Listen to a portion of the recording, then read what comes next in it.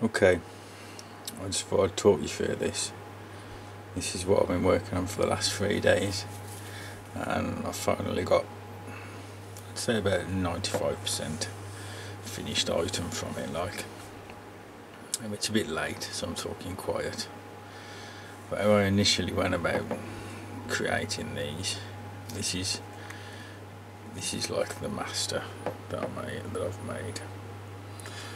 To go about making this master, I've made a kit, pieces.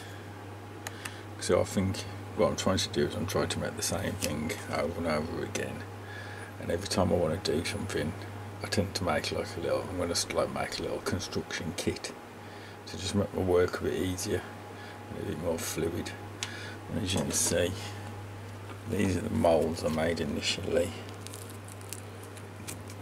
For the, it's a bit thick though, and it's didn't need to make it that thick. This is what was left in the pot. But that's that one. And then I made another thinner one, another one with some end sections, and like a fire hole or shell hole, which is that one. It's when you put the two pieces together, it gives you like the finished section. I also made like a little brick mould, because I was using a lot of these for rubble and stuff, so I got them. But once I made the master, I mean, I did forget to etch there, which was annoying. There's a little bit of etching there, which isn't done, but I think all in all, it wasn't a bad little master. I cast a block mould, just a simple block mould, look. And that is the very first cast resin piece from it. I put it on a base that you can either stand on its own and just cover with flock, or you could quite easily cut it off if you didn't want it.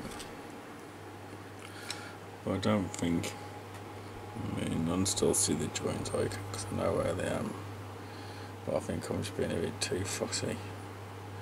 I mean, it's a little slight miscast on the top, which I just had to repair the mould, or to what I would call a miscast anyway.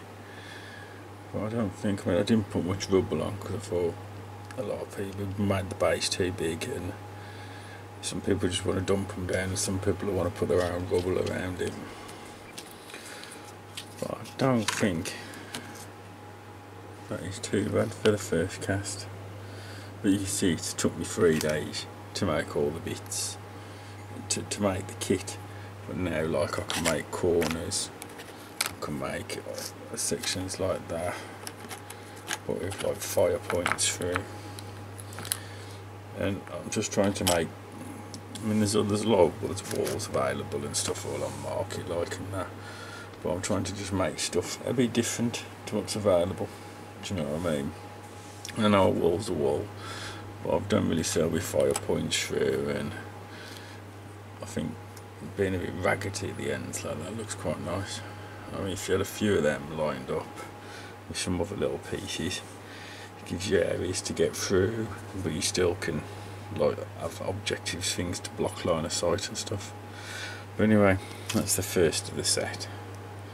So I'll just keep posting them as I make them. Any questions on how I make these things, just ask me, and I'll talk you through as best I can. Anyway, some more war madness. So, take care, folks. Speak soon.